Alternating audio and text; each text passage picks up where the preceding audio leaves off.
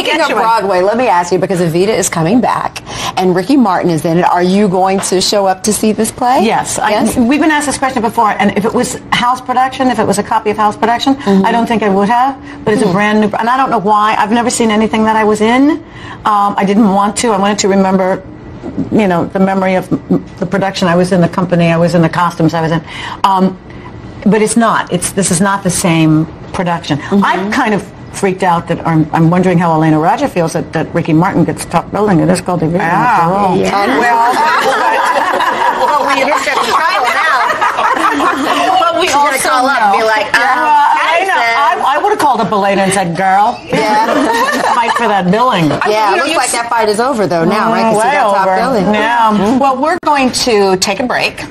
Okay. I want you to collect your thoughts so we can talk again. No, you don't have to prep this one for anything. She's ready. I'm kidding. So